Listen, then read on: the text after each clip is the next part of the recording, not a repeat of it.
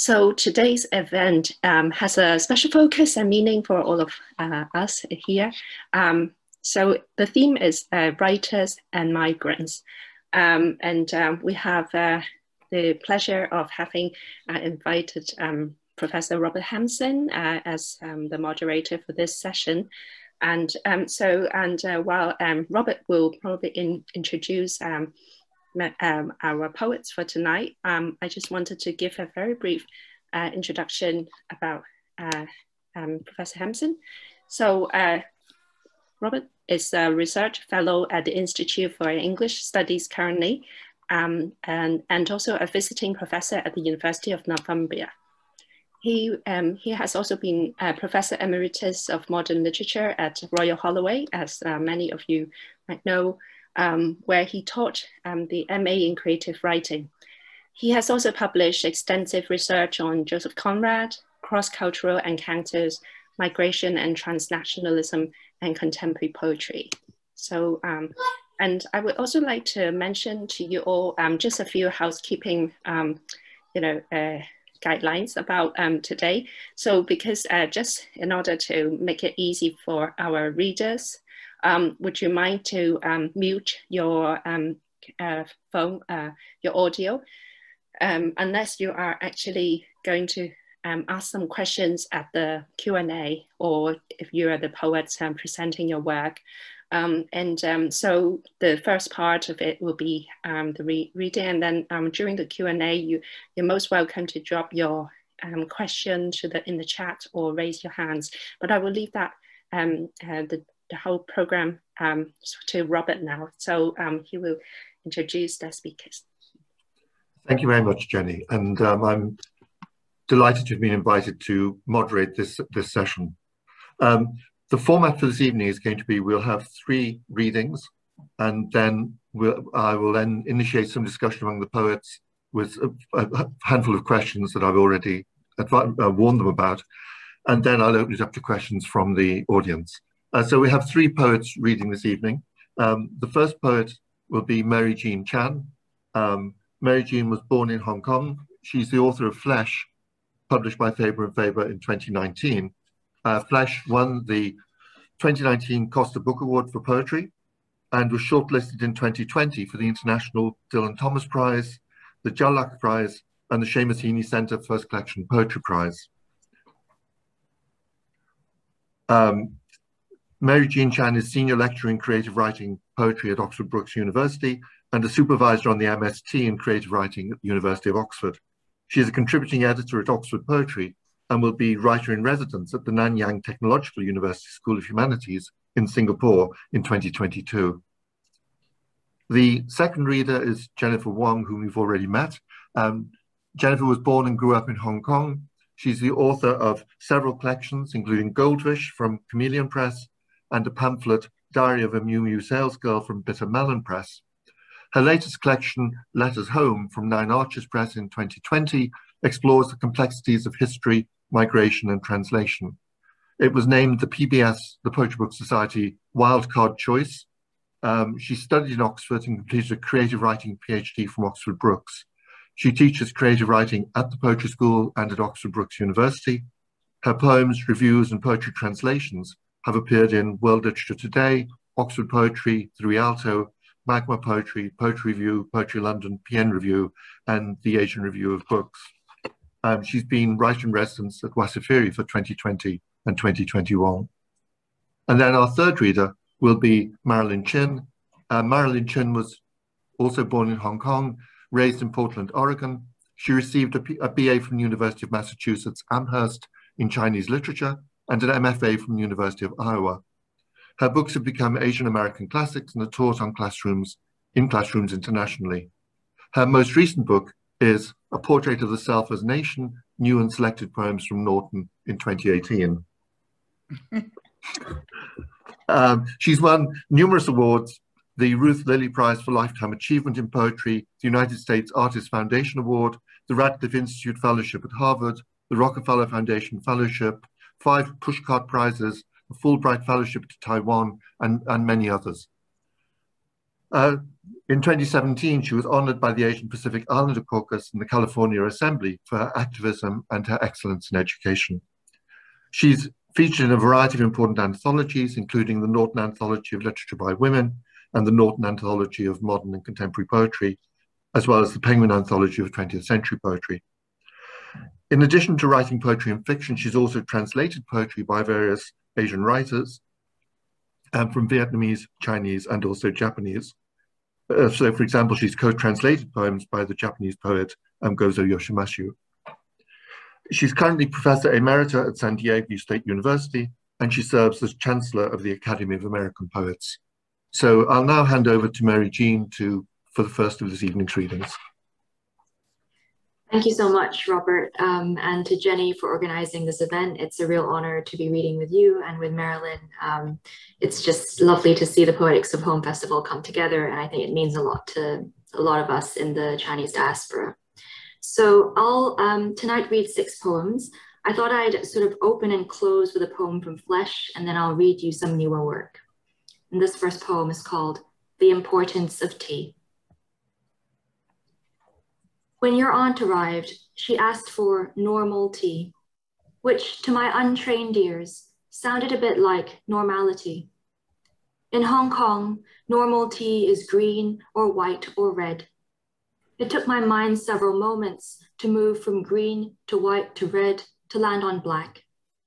Your aunt was flexible. Any Assam, Darjeeling, or Earl Grey? We only had matcha, some loose leaf iron Buddha in the cupboard, no milk. Your aunt looked at you as if you'd failed at being British, me as if I'd failed to properly assimilate. Afterwards, you said I was projecting onto your aunt the fears I harbored. No matter how many years I've spent in this country, how I interpret normal tea, what is normal to me? You are learning Mandarin Chinese. I see how the characters are split for you. Signifier and signified refuse to conjoin. That's what happened when your aunt asked for the normal tea. Days later, when a waiter brought us white sugar for our oolong at a cafe, I caught your gaze. We laughed and left the sachets unopened. And the next 2 poems are from a newer collection in progress. Ars Poetica. At 20, you were as far away from poetry as you now are from the sea. A man once asked you where you found grace. You told him in a poem. For years, you thought touch was the tap running, your fingers braiding the soft water, or the shower spilling incandescently over a shamed torso. At an airport in Texas, a barista playfully asked if you were a professional tennis player, praising your broad shoulders. You were in transit to attend a slam poetry contest, yet you felt seen somehow. So you cleaved to that small identity all afternoon, comforted you had a place in that brutal country, beautiful in a certain light. That summer, you finally returned home as yourself, then left once more, clutching a slim book of poems close on the flight to New York. Each word, a warm hand to keep you back from the edge of things, a hum to bring back the hallelujah.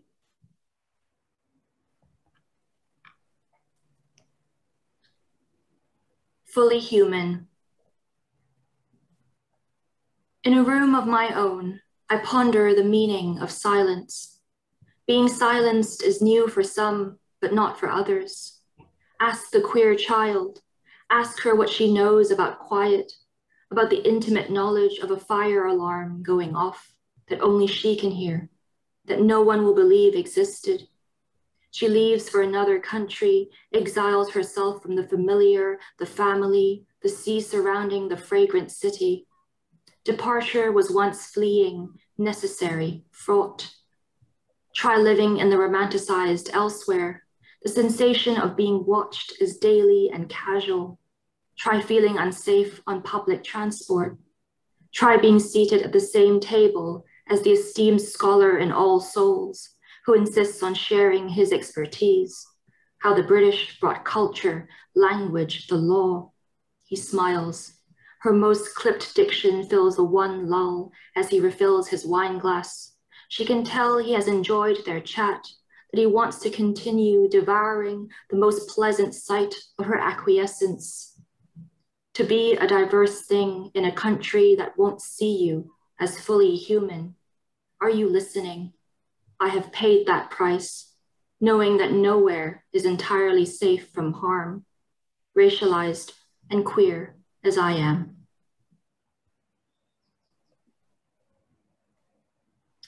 Apologies for the slightly gray tone of these poems, but a lot of these poems were written sort of post sort of pandemic and during the lockdowns in the UK. And a lot of these thoughts came coalescing together, partly because of COVID racism in response to the different policies that were emanating from different governments.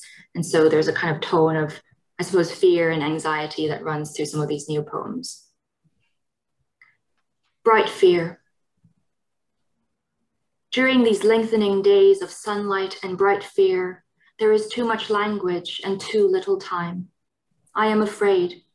I am left to search for desire indoors, my hands steeped always too long in soap, then the wetness and the drying to allow once more for soiling, another faint gesture at the world so I won't lose sight of its riven beauty.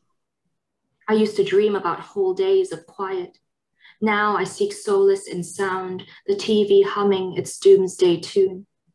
On the bus, I keep my staff badge on my neck, hoping it'll ward off a fist in dusk or daylight. A man from Singapore was beaten up for wearing a mask, and I can't help but remember his face, his resigned expression on the 6 o'clock news. I enter the classroom feeling the inward twist of what has come before. Histories, memories, facts. This is grief as daily bread. The body is in pain, and what surges through the soul seats us on the sofa and leaves us there for hours till lovers rouse us to eat, to partake in the rituals of a life. All fear is grief and all grief is salt. The way my mother sobs about wanting me back home, how tears emerge as prayer or song, how they come on like poems.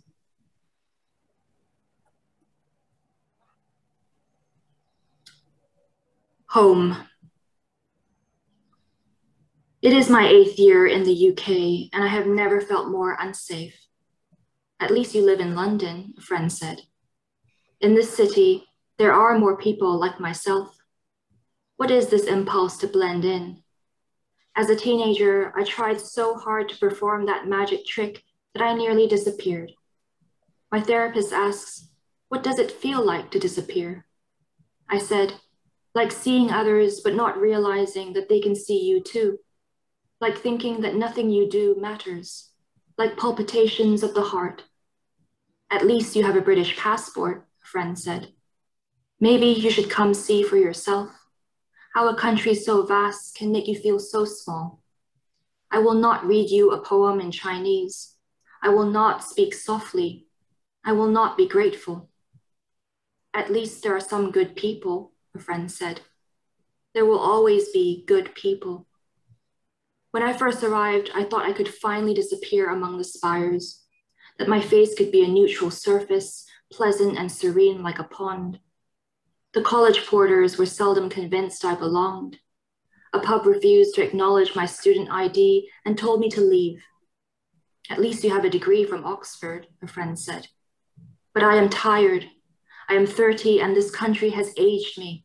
Where can I go? Home, my therapist said, is where you don't have to explain yourself. Where is that place? Perhaps here is home in the poem, where we can sit together, where you will speak and I will listen, where I speak and you hear me unequivocally. And I'll just end with a short poem from Flesh. Thank you for listening. Wish. I would like to live like the trees. My lover often says, look up, as she admires a canopy of green. Her tree-like behavior astounds me. If you looked within me now, you'd see that my languages are like roots snarled in soil, one and indivisible, except the world divides me endlessly. Some days I dare not look at the trees. They are such hopeful creatures. If the legislators of our world look to their trees for guidance, would they reconsider everything? Lately, I've been trying to write a poem that might birth a tree. A genuine acceptance of the self continues to elude me. Thank you. Thank you very much, Mary Jean, for that start. Thank you. The second reader will be Jennifer Wong.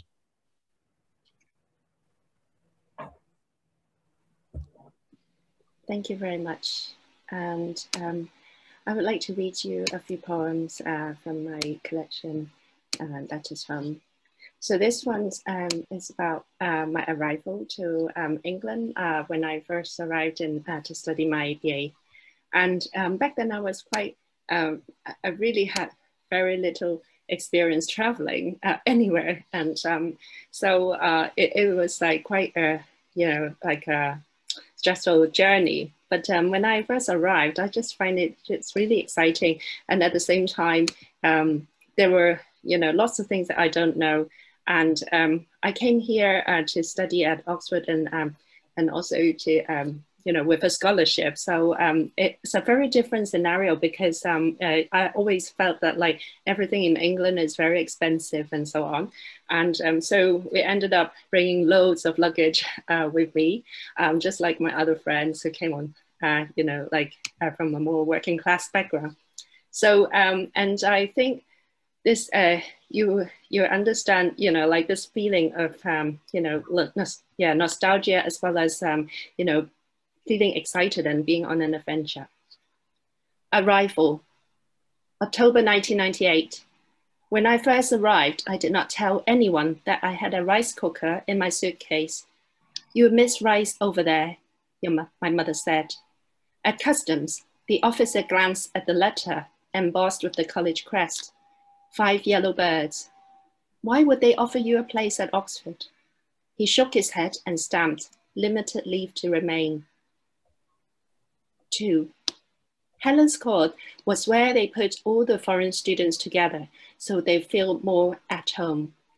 A bedsit waiting for its tenant. Empty bookshelves, a quaint-looking desk, a worn-out armchair, a lamp with a green shade.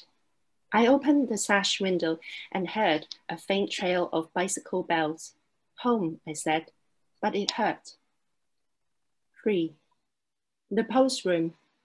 Among the narrow wooden shelves, I was the only Wong there. My parents would be pleased. Mum told me she went to Yankee to stock up on tea leaves, and to Mayfield where she knew the best fishmonger. Her letters were full of questions. How cold is England's cold? Should we send more instant noodles? 4. Each week, I went to Sainsbury's to improve my English. Walking up and down the busy aisles, I relished the sound of each exotic word: courgette, crumpets, red Leicester cheese, horseradish. I smiled. Saying it right is such an art. Here, they actually have Chinese cabbage. At night, I'll leave the butter and milk outside the window to keep it chilled. 5. On winter days when the sun went missing and I felt I was an incomplete being, I'd visit edamame, hidden on Holywell Street, just like the other ramen place in Yamate with its wooden screen doors.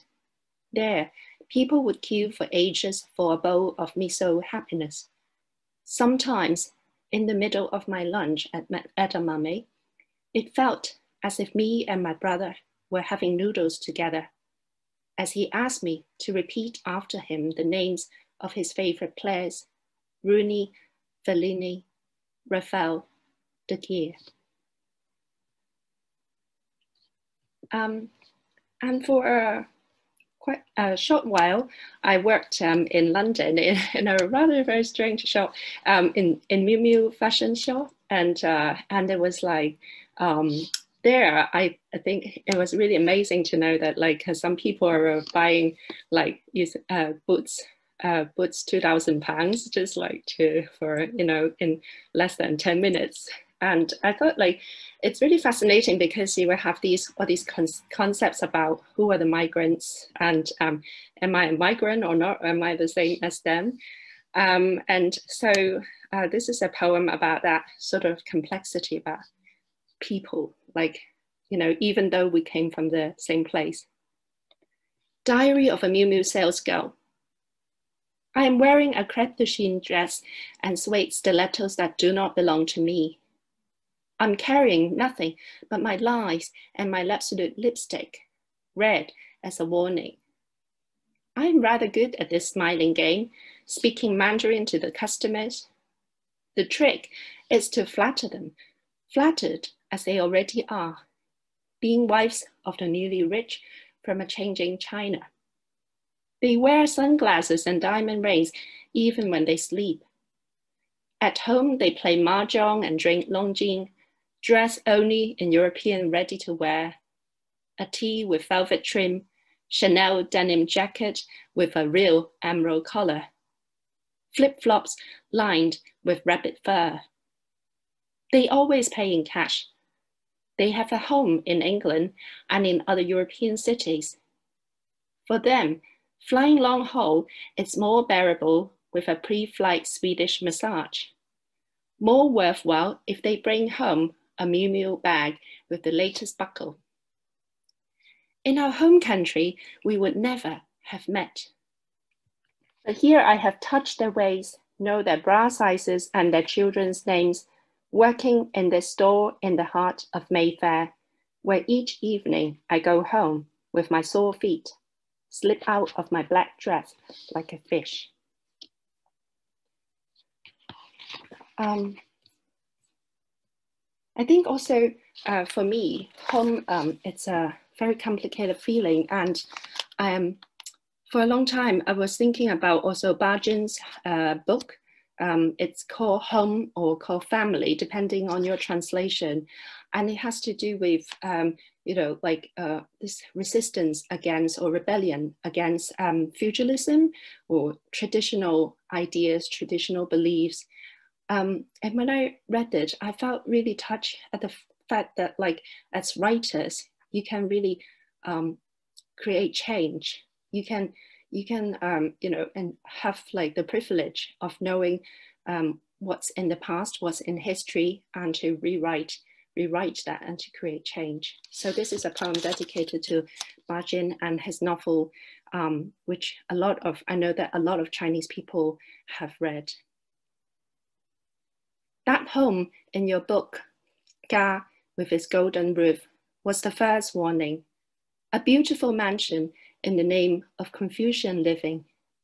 Ga, where everyone has to be as perfect as a porcelain face.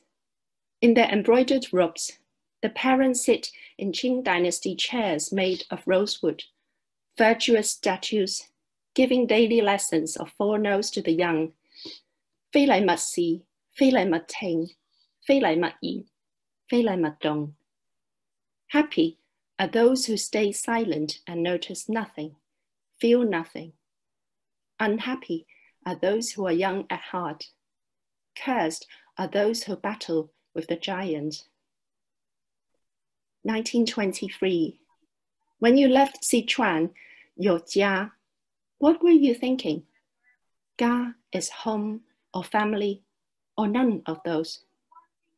But Shanghai was not big enough for you. 4 years later, you boarded a ship for Paris, France, a paradise for dreamers. In the Latin Quarter, you wrote in the day, in a flat that reeked of onions, and studied French at night. 出国, a sad word, a brave word. Who but an exiled youth could write what you did? Who could question our fathers? We are all leaving our fathers, fathers who feed the family, who appoint wives for young men, fathers who put duties on our shoulders, fathers who ruled our land, God in our universe, we are always leaving our fathers. To read Ga in Oxford, 70 years away from the fresh ink of those pages, I see students cycle to their colleges made of dreams and sandstone, to the world they are defiant to change, just like Zhehui in your book. Their strands of hair catch the gold in the sun.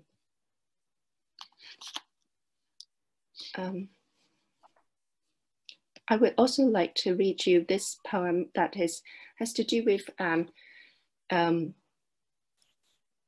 giving birth to in England, and being a mother in England feels very strange, because you're making decisions not just for yourself but for your next generation. And knowing that we'll be, me and my daughter, we are so different. She's got British passport, and at that moment I don't like. I feel like although she's from me, at the same time she's her own person, and what is her future that she has? Real life thesis. Woke up 5 minutes before she did. Time enough for a latte. Butter on my toast. Put on perfume. Scribbled a line of poetry with eyebrow pencil. Unsurprised to spot a silk road of paints trailing the fridge. My handbag in the drum of the washing machine. Like a slacker caught red-handed, I hurriedly dished out Cocoa Pops, peeled a pear, turned on CBeebies, warmed up her milk.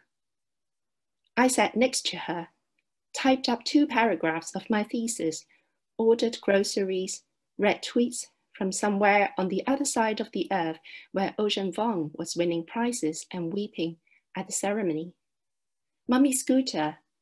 She held my hand and we hopped out into the garden, a shared grassy plot where she spent her first summer. More than anything or any poem, we wanted to buy a house. The other day, someone made a flattering remark about Charlotte's hand-knitted cardigan, except I couldn't say I got it from a charity shop. In my dreams, there's hardly any knitting, only a stitching back of the woman I was, who saw life filled with promise, had the luxury of wandering and musing all day in that sandstone city of gargoyles where students cycle past, their black gowns flapping in the wind. What does she mean by life in a semi-transparent envelope? What to do with the fragments I never understood? A woman who stood all day in high heels, selling antique elephants and rare gems, walked up 7 flights of stairs in a Tonglao 6 months into her pregnancy, who lost her temper so easily, screamed, and sank the teeth of a comb into her child's skin. Some days or nights I thought of it, all of this, the love I have. In another life, I want to be a free woman, much love for her writing, her fortitude. But here and now, your warm hand is the only thing I'll miss.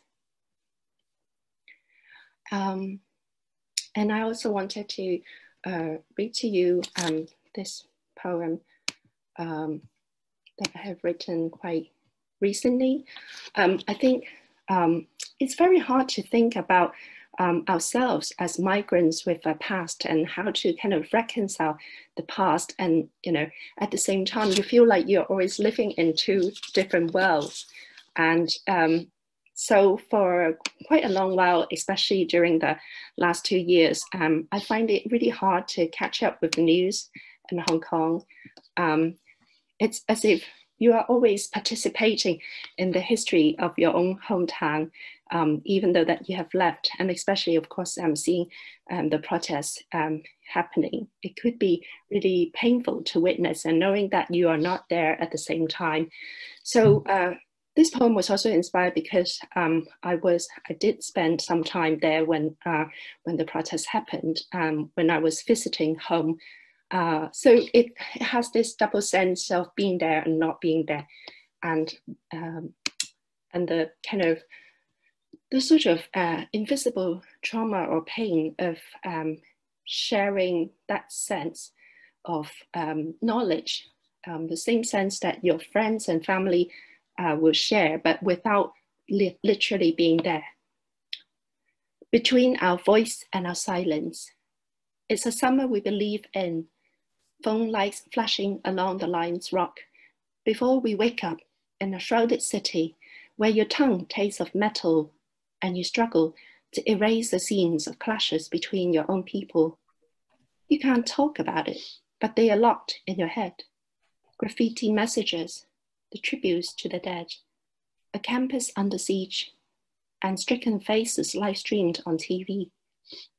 Nothing you learned at school has prepared you for this moment when the city crumbles and you no longer know how to teach your children the meaning of sirens, of bricks, of barriers, of scarred streets and metro stations, broken windows, broken bodies. In unforgiving weather, a sea of black heads fill the concrete, pleading because they must. A song is not a threat. A word is not a threat. A candle is not a threat.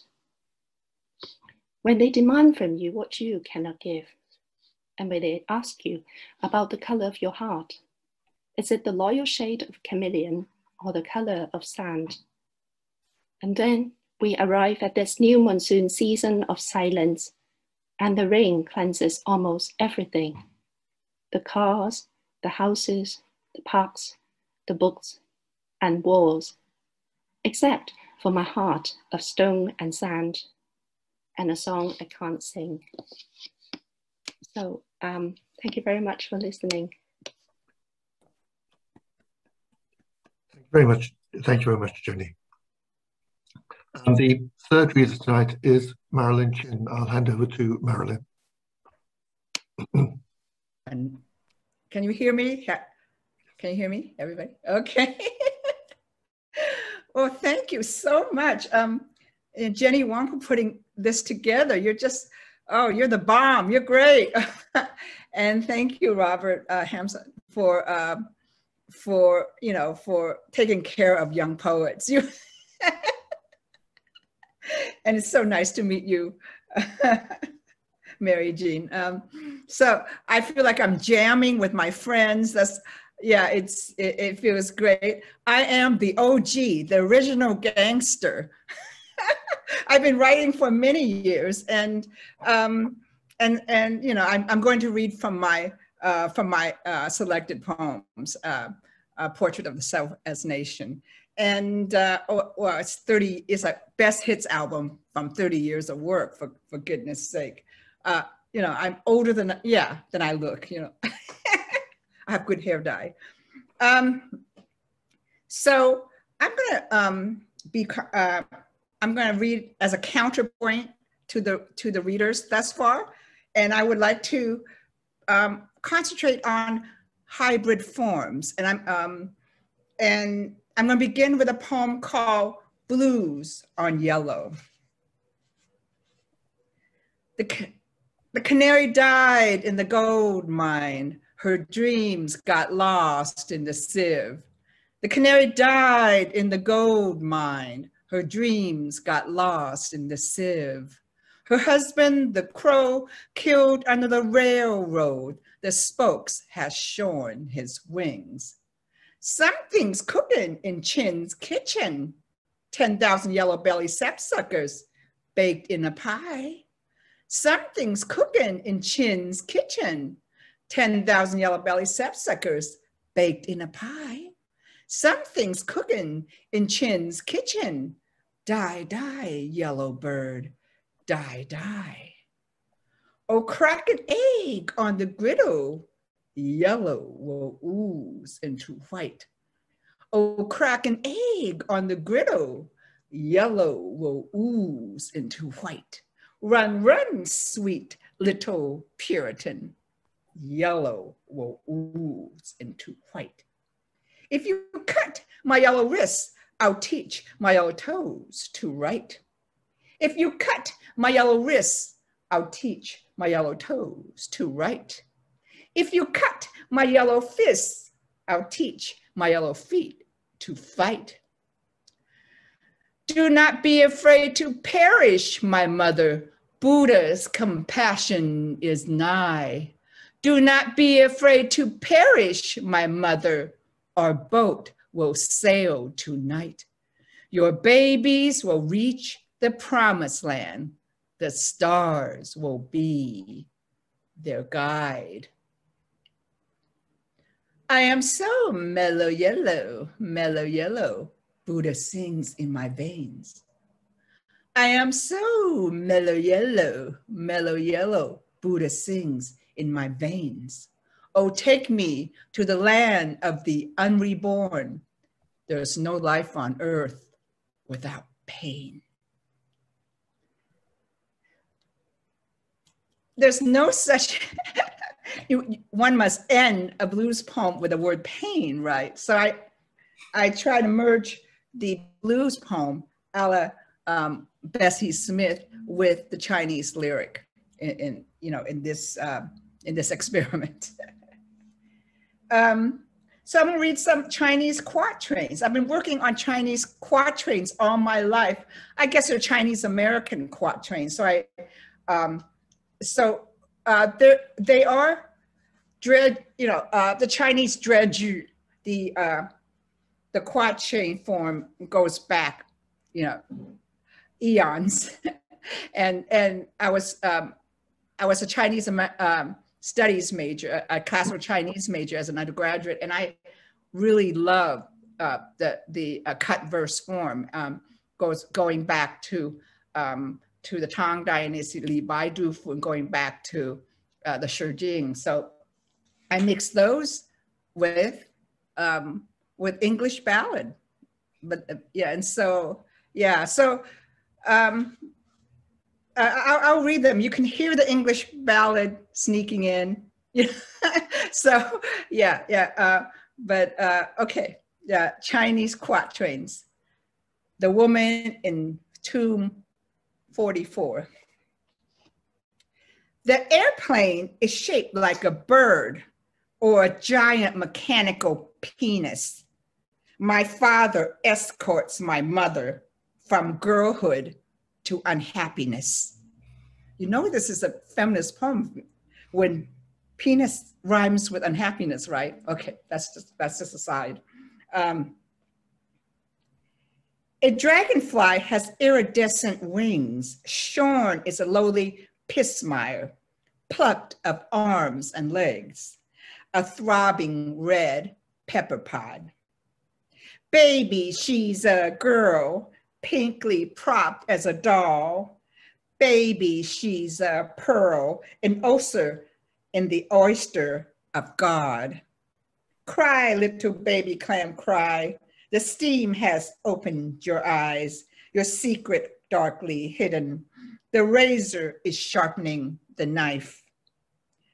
Abandoned taro leaf boat is lonely black sail broken. The corpse are fat and bejeweled. The hull is thoroughly rotten. The worm has entered the ear and out the nose of my father, cleaned the pelvis of my mother, and ringed around her finger bone.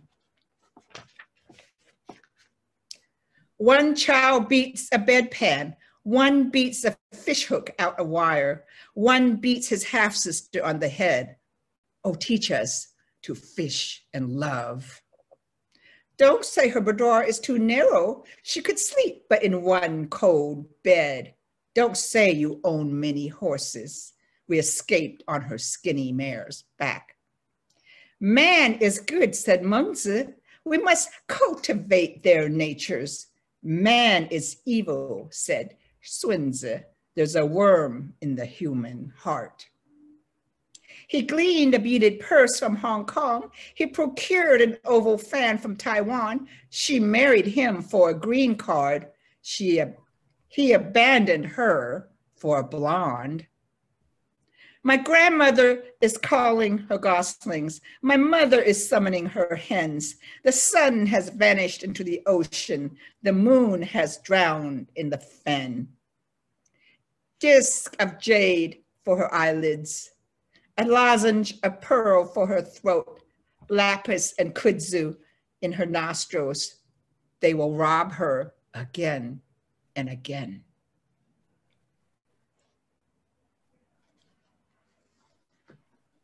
So, you know, the whole, the fen is for, is my British part, because there are no fens in Chinese poetry, right? So, you know, I'm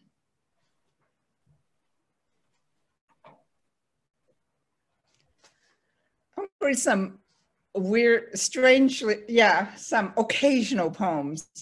This is called Black President, and it's a quasi-sonnet, and yeah, with embedded cut verse, a Chinese cut verse. Okay, it's called Black President. If a Black man could be president, could a white man be his slave? Could a sinner enter heaven by uttering his name? If the Terminator is my governor, could a cowboy be my king? When shall the cavalry enter Deadwood and save my prince? An exo-cannibal eats her enemies. An endo-cannibal eats her friends. I'd rather starve myself silly than to make amends. Blood on the altar, blood on the lamb, blood in the chalice, not symbolic, but fresh. So it's nice to liken one's president, you know, to Christ. That's a little heavy-handed, but you know, sometimes I write about the Buddha, sometimes I write about Christ.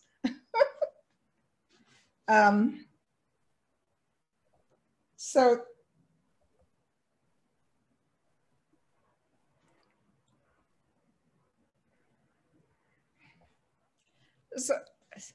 I also wrote a poem for Trump.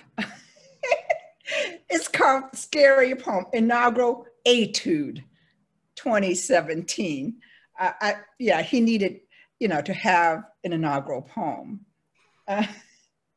So, and this one's inspired by the great Edgar Allan Poe.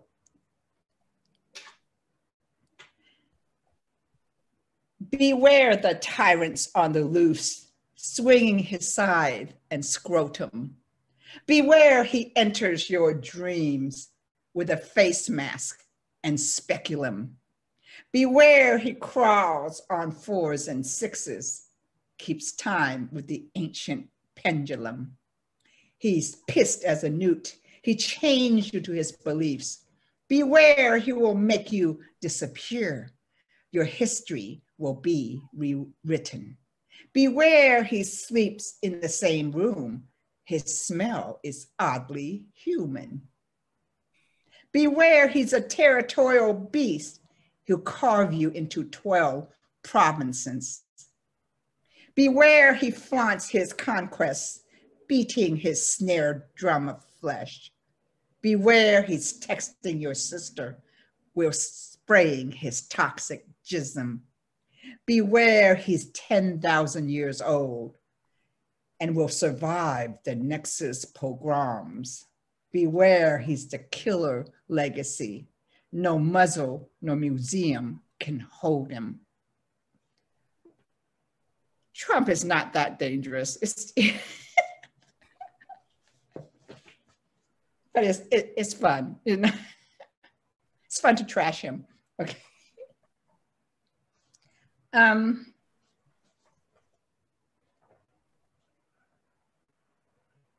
Is there a poem you want to hear, Robert? I guess I sent you the wrong, yeah. Don't worry. Different stuff. I'm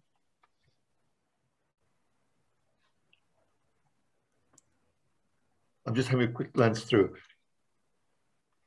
What I'd written down was Formosan Elegy. Oh, okay. Okay, going back to,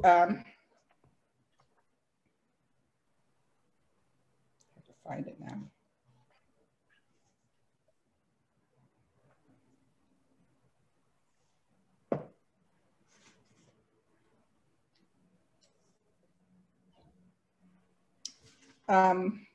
Yes. So this is, you know, a elegiac ballad. So this, you know, this is more of the Western, you know, elegy is based on more on the Western elegy, the English elegy, elegiac ballad. Formosan elegy for Charles. You have lived 6 decades. Start again. You have lived 6 decades and you have lived none. You have loved many and you have loved no one. You wedded 3 wives, but you lie on your cold bed alone. You sired 4 children, but they cannot forgive you. Knock at emptiness, a house without your love. Strike the pine box, no answer, all hollow. You planted plums near the gate, but they bear no fruit. You raised herbs in the veranda, fresh and savory. I cry for you, but no sound wells up in my throat.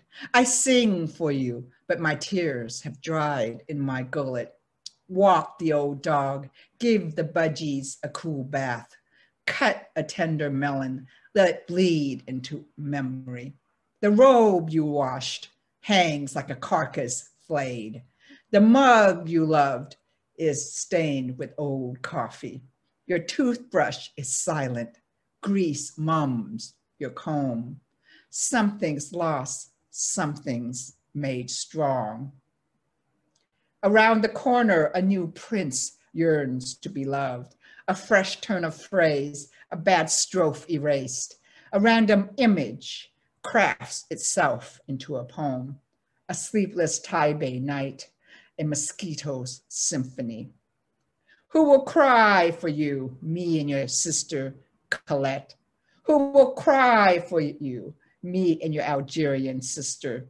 You were a rich man, but you held on to your poverty. You were a poor man who loved gold over dignity. I sit near your body bag and sing you a last song. I sit near your body bag and chant your final sutra. What's our place on earth? Nada, nada, nada. What's our destiny? War, grief, maggots, nada.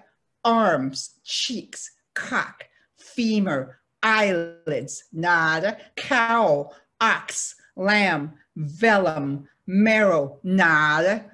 Vulva, nada. Semen, nada. Ovum, nada. Eternity, nada. Heaven, nada. Void, nada. Birth and death, the same blackened womb. Birth and death, the same white body bag. Detach, detach, we enter the world alone. Detach, detach, we leave the world bone lonely. If we can't believe in God, we must believe in love. We must believe in love. We must believe in love. And they zip you up in your white body bag. White body bag. White, white body bag. Ooh, it's hard to read that in this, after this pandemic. Oh my gosh. Oh my God. So, thank you, but sorry for that. Thank you. A poem I've been very fascinated by is Hospital Interlude. I'm sorry, it's still not much more cheerful. Okay. What page? Okay, let me find it. Okay. Page before, I think. Oh, okay.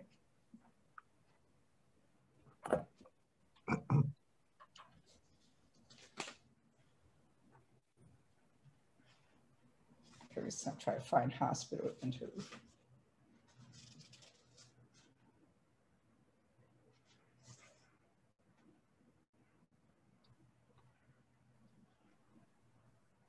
Okay, 93. Okay, yeah, this is Hospital Interlude is a it's a poem in rounds. So yeah, so it is very it's formal. Yeah. I was listening to Bach when I was when I was writing this. So this is about the hospital in Portland, Oregon. It's on a hill. It's called Pill.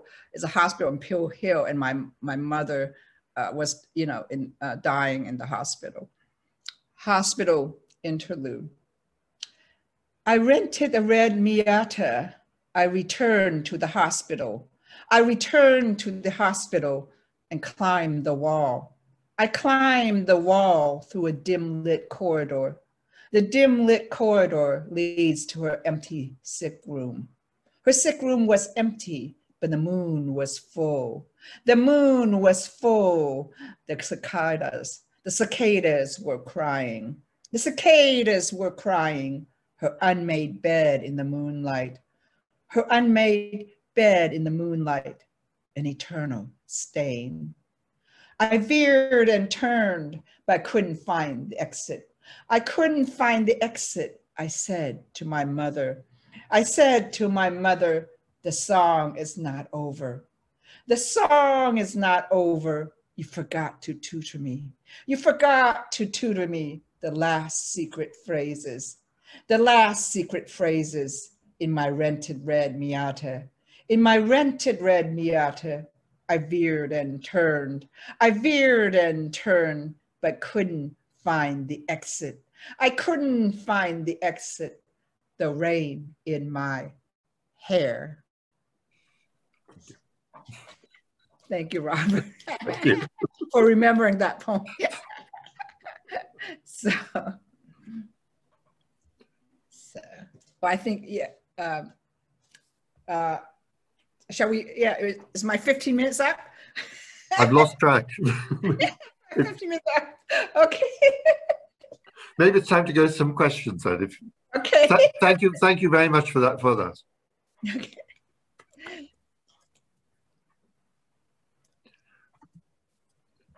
So thank all three of you for three amazing and very different readings. I've got about half a dozen questions I was going to ask you in order to kind of get a discussion going. And the first one was a question which has come up in some of the first two events, which is the question of home, which is also there in the title of Jenny's book of poems.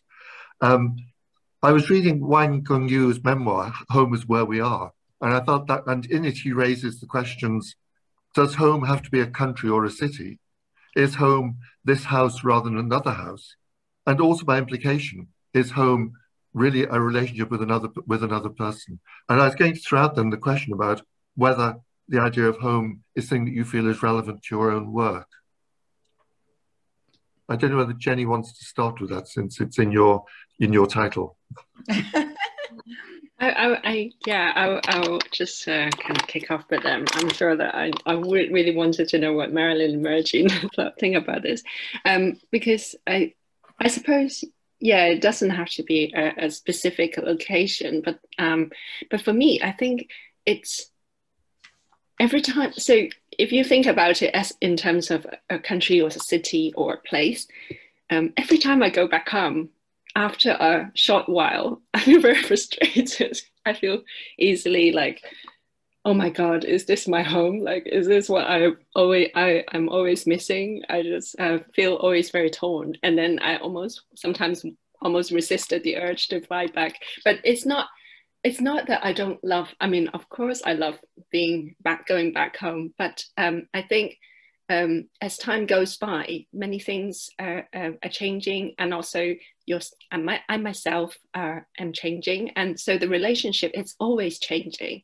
and I think it's very hard to grasp it as just a physical place as such. But the attachment, I think for me, it's the emotional attachment to the people whom I miss, and in a way, I just wish that there is a way to have everyone that I love around me in one single place, but which can't be achieved. So how about Regina and Marilyn? Mary Jean? Yeah, I could jump in real quick. Yeah, I feel like I have that line in one of my poems, which is that home is where you don't have to explain yourself. And I think I found that quite useful in thinking through because I think home is very complicated for me. Like Jenny, I'm from Hong Kong, but I've been living in London since 2012, and I call both places home. But this idea of not having to explain yourself, I think, is quite intriguing, because you can think about it in ways of just literally not having to explain your cultural references, right? Your values. As a queer person, I often have to explain a lot of my choices when I'm home in Hong Kong, ironically, because we don't have the same reference points with regards to, you know, queer folk in the UK. And so I kind of have to almost recalibrate when I'm there and over explain myself or over justify myself.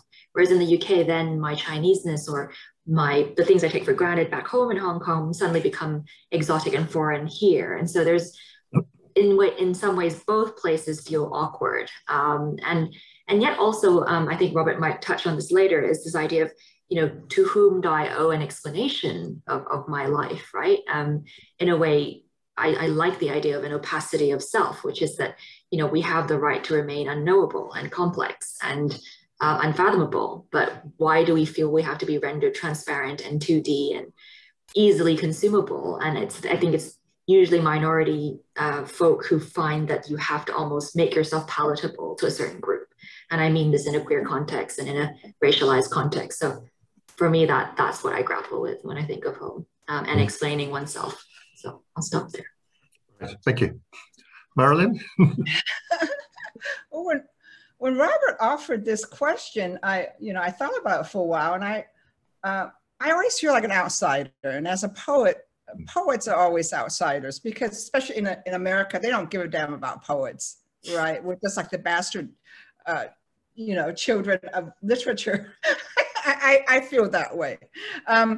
But I was born in Hong Kong, came to the United States when I was 7, and I went all over the country to, as an undergraduate and as a graduate, and I taught all over. And but I now feel California is my home, although and California is that messy, multicultural mix that is the planet's future. And I live in San Diego, which is right on the Tijuana border. So I'm learning some Spanish. My Spanish really sucks, but I feel that I am, a Californian, whether California accepts me or not. But I am a transnational person, and usually I fly around. I have, as you can hear in my poetry roams. It has, and recently during the lockdown, I've been visiting this local lake near my house, and that place is my salvation. So my home, during the lockdown is that lake and the birds and the water birds. They're my friends. So yeah, I guess California is my home. Right. I was very struck that for Jenny, home automatically implied Hong Kong. That's what you started talking about as in terms of home. Whereas what I was getting from Mary Jean's poems was a sense of the real sense of pressure and discomfort of being in England at this present time. That there was a real sense of fear and anxiety about this particular location. Yeah, maybe I could jump in briefly. I suppose it was a very sort of time-bound feeling, and yet I think there is a sense where, because I now live in the UK and I often talk to friends from Hong Kong, and we all know, especially with Jen's lovely poem that you read, the last poem, about how Hong Kong has been such a fraught place for those of us who live overseas. There's almost a kind of guilt of why wasn't I back? I think Jenny mentioned that, and why wasn't I there to kind of be a part of all that? And yet I think there's also a kind of slight romanticization of the elsewhere, that everything is great where you are, it must be the case. And yet that's not entirely true. And I think I often find it hard to talk about that side of things when clearly things are so fraught back home. And yet I did feel, for me, that there was a crisis that we were going through, especially last year with the beginning of COVID and the increase in racism towards East Asian folk. I mean, that was well documented. And obviously it was really well documented in the US. I think there was a kind of concurrent epidemic of that racism happening in the UK that wasn't really spoken about as much. So I think that's where the poems came into the picture. Yeah, because the other thing that occurred to me was the idea of family as a possible another way of approaching home, but obviously family then is present. I felt in a lot of your poems, but present in very different ways, as something which is also problematic, as well as being being perhaps a past that you have a connection to and worry about your ongoing connection to. I don't know whether that is something that you feel is going on in your work.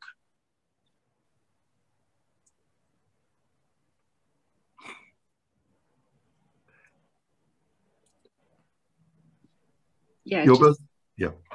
Would anyone like to? Sorry, I just wanted to jump in a little, and I felt like, you know, that sense of dislocation is quite universal. I mean, of course, here we all share the affinity of some memories of Hong Kong, but I feel that like everyone, even if they were born in and grew up in the same place and have always lived in the same place, somehow that sense of dislocation might still exist. And I don't know if sympathy can help or empathy can help to bridge a kind of difference, or as Marilyn mentioned, something about poetry roaming and being that sense of freedom for all of us. Does anyone want to?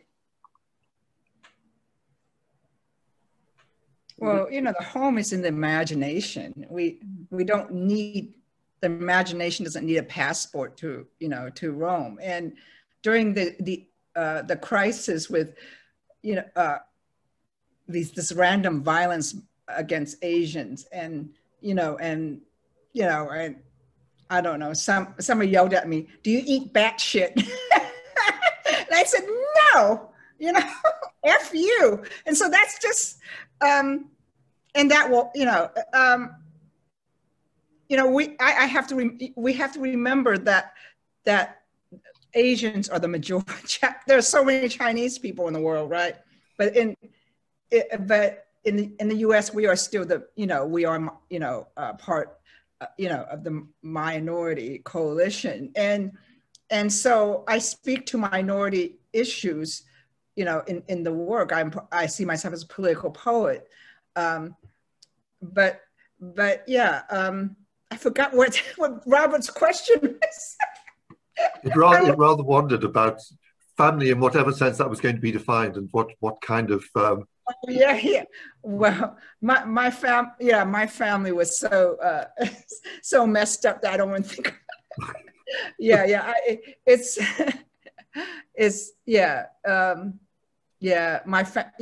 I think home is the poetry. I mean, it's just, I guess that's really sad in my case. I mean, if that's, I feel that I'm sort of a poetry nerd. This is it's the poetry tribe. Yeah. I'll move on to the second question, which in some ways already been answered this evening, about what kind of cultural resources are you conscious of drawing on? In some ways, Marilyn, you've already shown that in the way in which you move from the blues through to Bach in the course of that reading. Yeah. But I just want to throw the question out more generally to the three of you. I don't know whether Marilyn, would you like to start with that?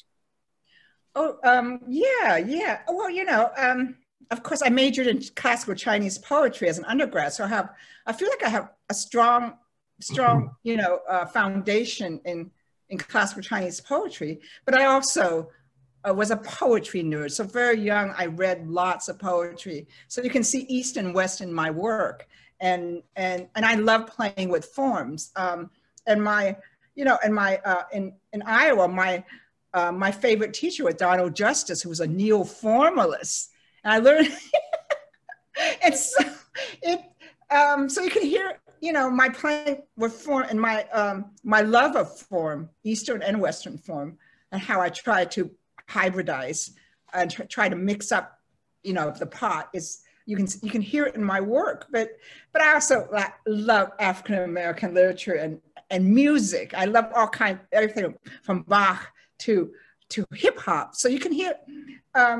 And that's the way, I get my rebelliousness, because I still think that I'm part of some kind of girl band, from the 70s.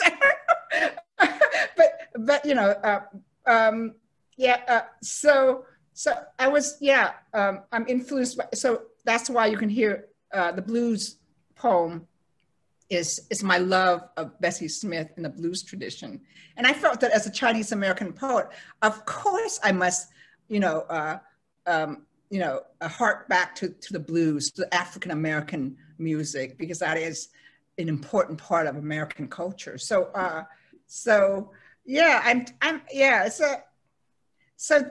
learned from everything. Now I'm taking Zumba dancing because I want to hear, Spanish, the Spanish songs and hip hop beats and world beat, and that's how I keep present in listening to music and to hear the beats.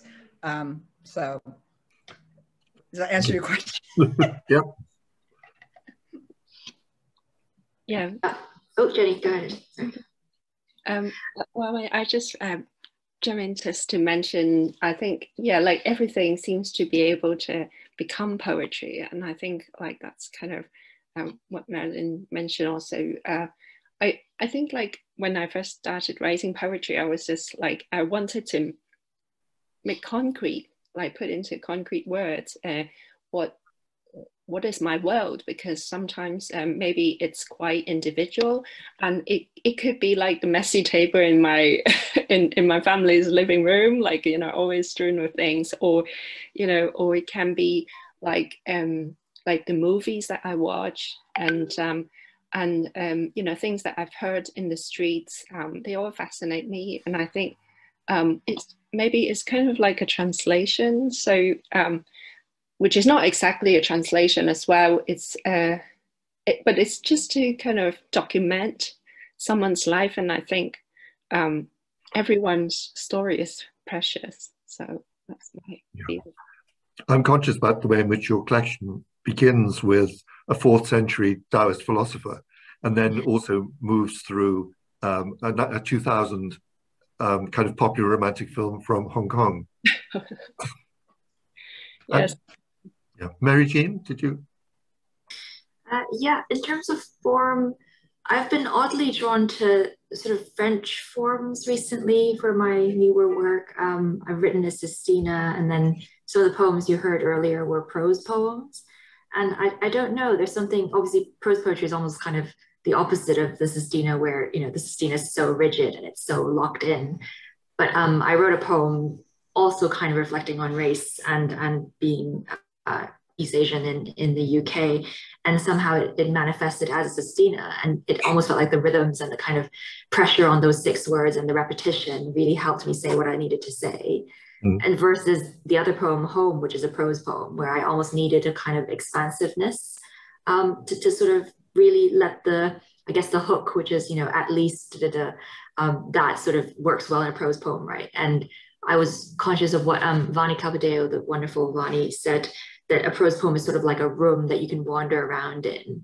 And then you sort of notice what's on the walls, and you notice what's on the coffee table, and the kind of details of the poem become the fixtures in the room. And I quite like that idea. So I've been kind of oscillating between the sonnet and the sestina versus the prose poem, which are 2 extremes, I suppose. Thank you. Yesterday it was interesting hearing Felix Chow reading a poem that mixed Honglish and Cantonese.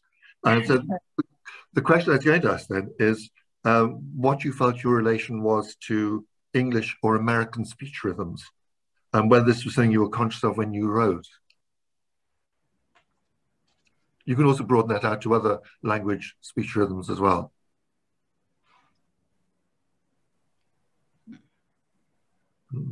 Mary Jean, would you like to kick off with that? Or? I could sort of take a quick stab at that.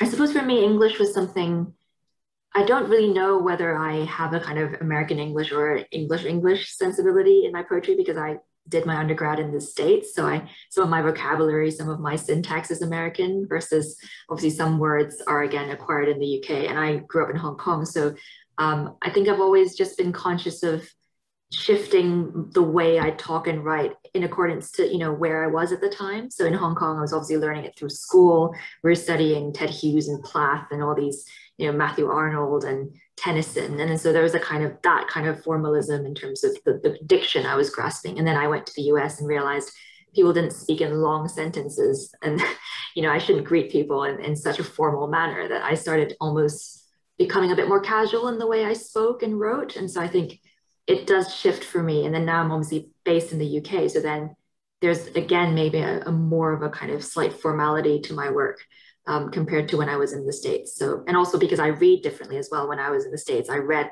mostly American poets. And then now I'm conscious of that, maybe sort of Anglo-American bias, and I'm trying to read more globally as well, and in translation. And again, I think reading in a different language, even if it's translated back into English, it affects your syntax and the way you use words and put words together. So I think it's shifting all the time. Jenny? I'm thinking of language. I just have to say that like Marilyn's and Mary Jean's works have always, been such an inspiration for me in terms of language, because I speak like that sort of dynamics or fascination with different languages and what it can say and what it can't, and how you bridge that gap. But I think also increasingly I've realized that, like maybe we need to be comfortable with that that different languages and and cultures are in our minds, and we just have to somehow reflect that. And I think, yes, I agree with you, like about Felix Chow's poems, and sometimes I think there's just so many wonderful things you can do with language, and it doesn't matter if it's like, nowadays. I think I remember when I edit the poetry that I publish, Nina, my editor, she used to say, like, do you really need to italicize things that that you actually are so familiar with? And I think like that's very fascinating for me.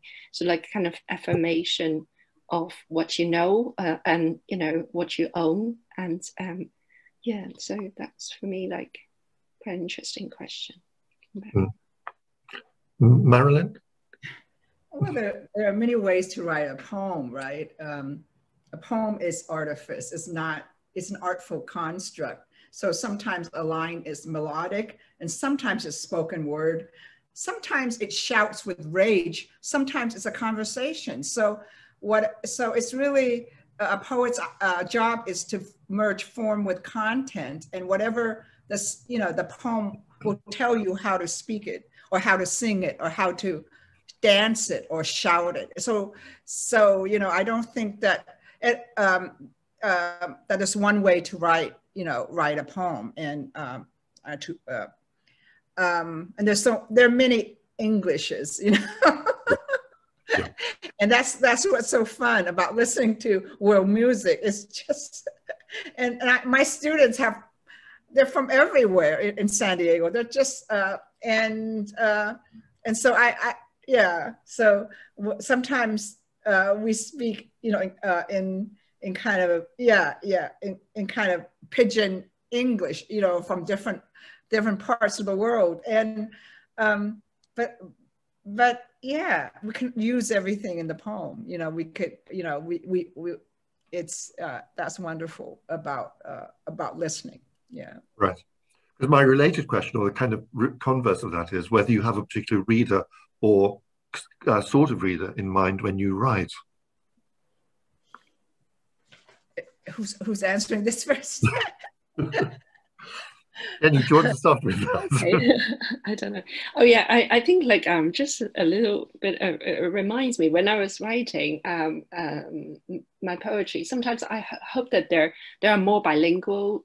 Well, I shouldn't impose on that. I'm really happy whoever can read my work and whoever appreciates poetry. But when I write, I just wish, for example, this piece of information of Ga, like that, the character Ga or Jia in my poem, I just wanted to let them know this is like the word that is the same in simplified and traditional Chinese. I'm gonna just tell you that. And I think like to me, like, if the the reader can go to many different places that they choose in terms of reading our work. So, I think it's, it doesn't matter. Anyone who appreciates poetry and who can feel moved by our poems, that will be the wonderful reader. Right, thank you. Mary Jean, did you?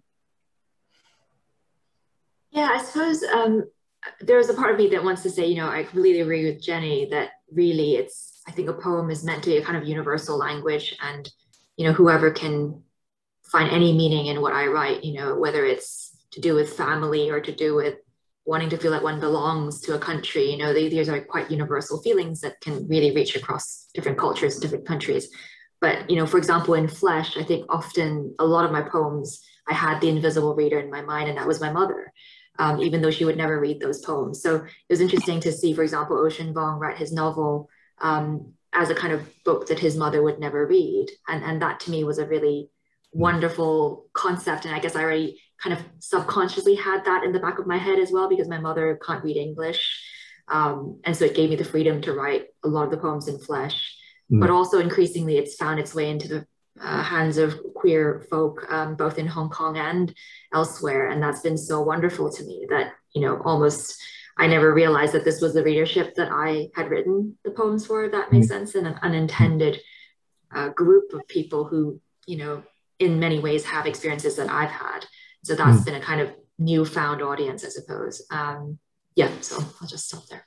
Right. Marilyn? So I write for the best reader possible, right? The best, nerdiest, reader, mirroring myself, right? This is narcissism, right? No, I never write down to the reader. And having been in, I've been writing for a long time. It's interesting how different poems pop up as people's favorites. So having written for so long, it's interesting taking my selected poems around the country and doing readings that people have their favorites, and it speaks to the longevity of a career. It's writing poetry is a practice, and you just can't write just what's fashionable. You know what I mean? It's just I don't know if if once upon a time it was not fashionable to write sonnets, and suddenly last year everybody wrote sonnets, and I told my students, stop writing sonnets, read them first, study them first. Don't write just because you can count, because you have to absorb the work and really give the poem and the form,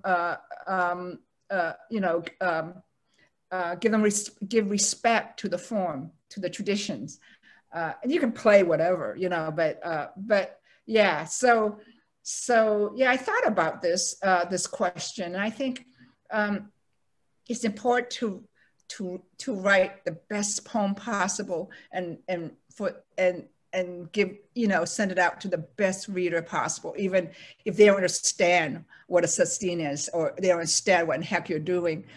But you will find your readership. Right, yeah. My last question then relates to something that Jenny mentioned a moment ago, which is my first wife was a Bengali children's writer in Calcutta. And when she wrote fiction for adults in English in England, she was always under pressure to explain the culture to English readers.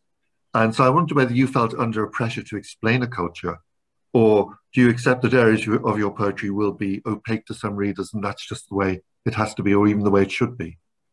And I was going to start with Mary Jean, since she and I have talked about this in the past. Yeah, I think, going back to what Jenny was saying about bilingual poetry, which I think is wonderful and necessary. And, I do believe that such words, shouldn't be translated like ga, even if someone doesn't know Chinese, then they'll find a way to understand that word. Or if not, they can appreciate the visual beauty of that character on the page. You know, there's some way of accessing it, or if it's in a language that's phonetic, then someone can try to pronounce the sound. You know, I don't speak Spanish, but I love reading poetry that is bilingual in English and Spanish, and I appreciate that actually there's no translation, because it puts the two languages on the same level. Essentially, they're of equal importance. And so I do believe in a kind of necessary opacity, that there are parts of my work that, you know, if people are from Hong Kong and they're queer, they might really tap into a layer that is inaccessible to someone who hasn't really been through that exact same experience. But that's completely fine. Whereas someone who, I don't know, is born and raised in the UK might understand a bit more about what I'm saying in terms of the poem about being in London and experiencing a certain thing. But and that might be less familiar to someone in Hong Kong. And I think that's just, you know, rather than really rendering everything almost to the lowest common denominator and saying that here, this is a guidebook as to how to read. I think poetry always kind of has to contain a certain level of mystery at its heart. Not that poetry needs to be woefully difficult, even though there's some poetry that is difficult. And I think experimental poetry that tries to be, you know, linguistically complex, and that's also a way of writing poetry, and that's great.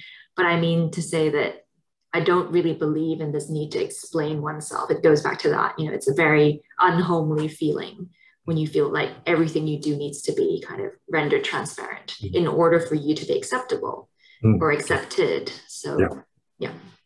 Thank you. Jenny, did you? Yeah. Yes, I think like in terms of like, I also kind of agree with Marilyn Chin that we don't, poetry is like precious because you don't have to explain yourself, and there's kind of this validation of the feeling, and there's a sense of authenticity that about the language that you know, as long as you're being authentic about it, instead of just kind of doing it for its sake. I mean, there's quite a long time that I resisted putting anything that is like, you know, bilingual in it. But I think on the other hand, it's not about bilingual or not, it's just about like how your mind works and how your imagination works and how you kind of transform that to, or say it to the reader.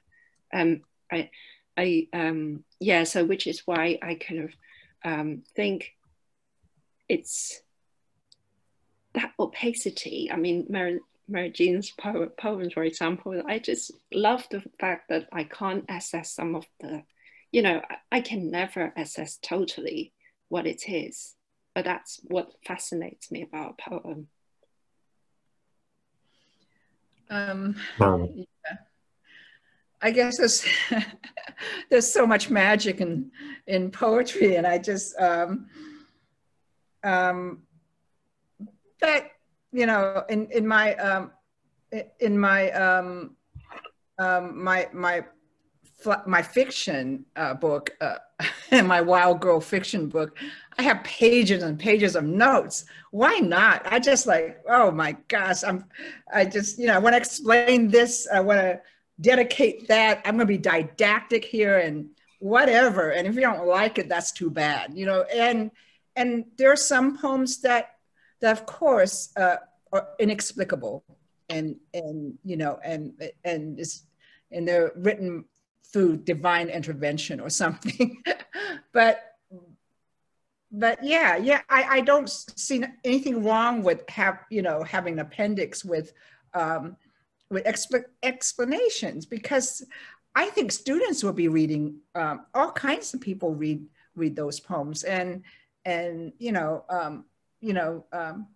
sometimes, you know, they need to know that I am writing, although, you know, they probably know with the title Blues on Yellow, that there's a blues poem in there, but it helps to know that I was a fan of Bessie Smith, you know. And so if I wrote that, you know, and Veer asked the reader to listen to her podcast, to one of her songs. And so it's, you know, that's all I have to say. Right. We're getting some questions coming in. I know Dino Mahoney's been waiting for a while, so I was going to ask if Dino would like to start off the third section of the Q&A with your question. You've been very patient. Oh, thank you. Well, I just have to say this has been the most fantastic reading. I mean, 3 knockout readings. Thank you so much. I've really enjoyed it. And I just wanted to ask you how you've adapted to Zoom, you know, because all three of you have read so brilliantly, and it's kind of like bust through the screen and everything. And as we're living in the time of Zoom and we're poets and we're doing so much stuff on Zoom, I just thought it's kind of a, you know, just to ask you how you're coping with Zoom. Are you still in love with it? Is it love, hate? What is it? And because I think you've all mastered it, you're all great at it. So it'd be good to get some tips. Over to you.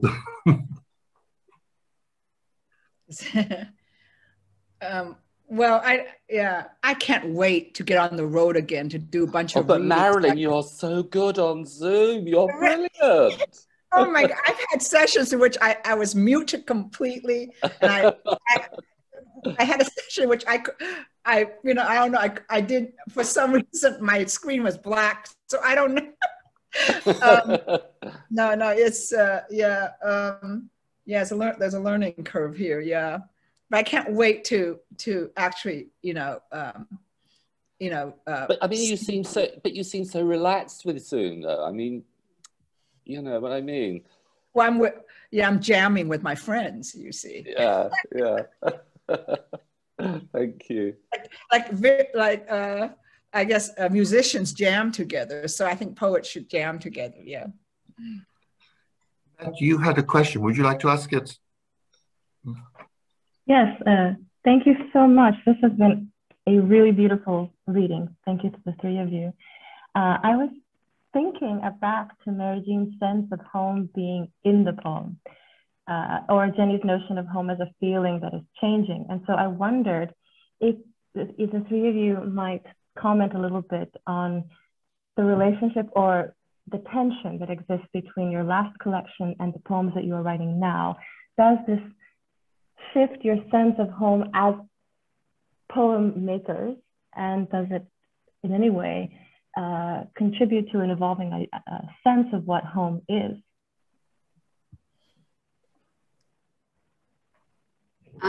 Thanks, Yvette. I might try to answer that, even though it's a question I haven't really considered. I suppose I've just had my book out 2 years ago, and in many ways it still feels like it's my baby, but then I am sort of moving on now to the second book. So I suppose in a way a collection, once it's published, it becomes its own entity.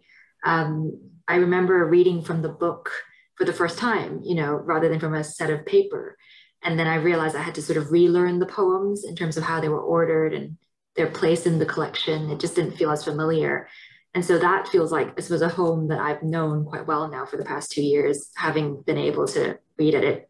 I read from it at events, both online and in person. And then now it does feel like, literally, to use a house metaphor, that I'm building the new home brick by brick, and the architecture is different, the layout's different, the materials are different, I suppose. But obviously there are overlaps in terms of, I'm still writing about my mother. I thought I'd probably done that one to death slightly, but actually those poems are still cropping up, but in slightly different ways, and this subject matter is now being treated in a different way because my life has moved on as well from that point in time. So yeah, that's not a great answer, but that's sort of where I'm at with my work.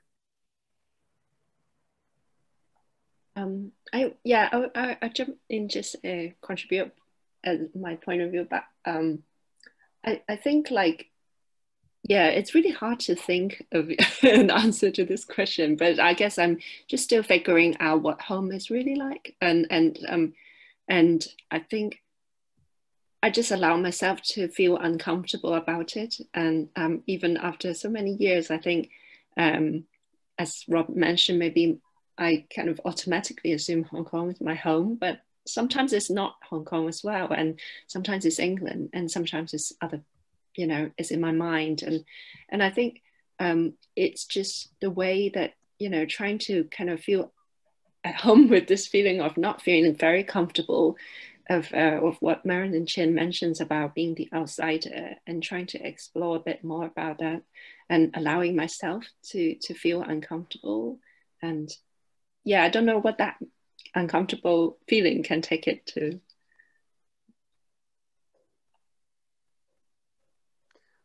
But you know, the thing about home, because what I was asking about Zoom and stuff, I'm in Greece at the moment, you know, and you're coming over from the States. It's so international, so we're sort of able to connect that way, and everyone's pining for their, you know, their little going back, you know, that intimacy, which is so wonderful. You like in London, we go to like the Poetry Society, and it seats like 35 people, and you can have a very intimate and wonderful.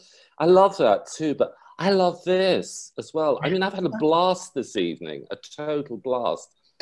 I suppose I'm a bit worried about it going back into the little venues, because I'm a bit of a refugee at the moment. I'm living in Greece. I didn't expect to be here for so long, but but the poetry world has been available to me. I mean, I could come to this reading tonight, you know, and I guess I'm saying, I hope that when COVID is over and we can go back, that we don't forget that the internationalism of this kind of a reading is something very, very precious. A question from Eva, if you'd like to ask that.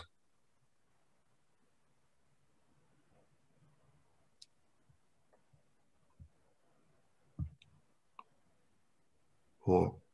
Hi. Hi. Sorry. I was thinking about queerness in your work specifically, Mary. It's often described as an othering. And I was just wondering if you saw your experience of queerness reflected in your experiences moving to America and the UK, or if you thought they were quite different things. Yeah. Yeah, that's an interesting question. I suppose with queerness, it was more of a, because, you know, being queer, and I suppose what I was going through back then was having to come out to people, to family, and also to colleagues, and even to the poetry world, whether or not to write about queerness.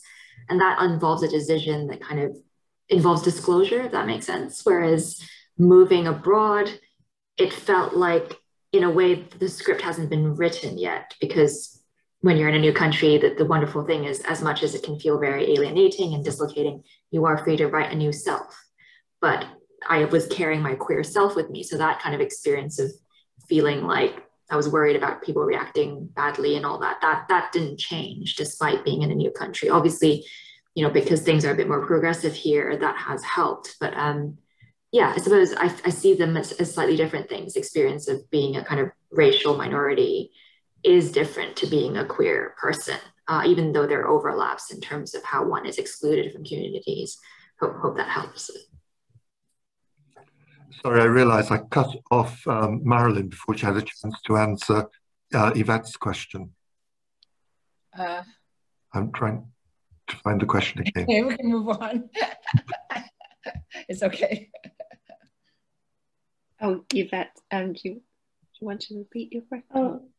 Oh, certainly. No, my question, Marilyn, was simply if you had any thoughts on how the poems in your most recent publication existed in relation or in tension with your most recent poems, and if the idea for this question comes from Linda Gregerson, who found that her early poems were claustrophobic in their form, and so she created the tercet that became her signature. And so I wondered if you had noticed any shifts or tensions between your most recent book and the poems you're writing now.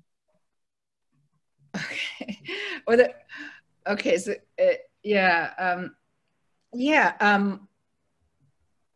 okay.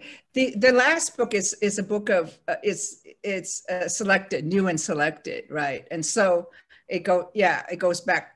Yeah, I selected from 30 years of work, and well, it's right now I'm doing some poems I call impromptu. So I go to the duck pond and I just write whatever, and so I'm doing jazz right now because I've been because I basically, as you can hear, I'm very controlled. You know, I control I don't know. I mean, it's just I'm a very and you know, my friends would write a book every 2 years. I take, you know, I throw out a lot, and I've been very controlling of my you know, production, right? But lately I'm just, you know, I'm just playing around and see what, and so the new work might, I don't let myself get very sloppy, but the new work, you know, I'm playing around and see if I could get a little sloppier, right? But you know, I don't know, I'm controlling, what can I say? But every book's different. Every child has its, you know, has its own identity, and I've always been you know, a political poet, yeah. But I also love beauty in language and in form. So also when I wrote my fiction, that my bad girl fiction, oh my gosh, so I want to write more bad girl fiction, you know, and be almost pornographic if I can. No, I mean, I am rebellious. I'm deeply rebellious. It's just a very strange personality in which, on the one hand, I am very controlled and formal, but on the other hand, I am totally in your face and rebellious. So try to meld the two personalities. It's just, you know, it sort of is a mashup, and sometimes is wonderful, and sometimes is, you know, it's a failed, you know, it's a failed experiment. So it's just wonderful that we have this canvas to, you know, to play on. And also, I feel so blessed to be a poet, to be able to make my life as a poet, you know, for so many years. So I just, you know, play whatever. The thing is, for young poets, be courageous. Just freaking be courageous. Don't worry about what the poetry world thinks of you or what so-and-so, you know, just freaking be courageous, because as I said, as Arden says, you know, poetry makes nothing happen. So you got to make it happen. Yeah. So stay tuned for some wild girl stuff. That's all I have to say. That might be a good point at which to wind up the evening, because I'm very conscious that we've gone 8 minutes over the time I'd originally allotted to us. I don't see any more questions unless I'm missing things. But I feel I'd like to thank all three poets for what's been an amazing reading, and also for this wonderful discussion that you've had, where you've been jamming together on these various topics. So again, thank you all three of you. I'd like to invite the audience to, I'd like to thank the audience for their contributions as well, and invite them to applaud you for your evening's work.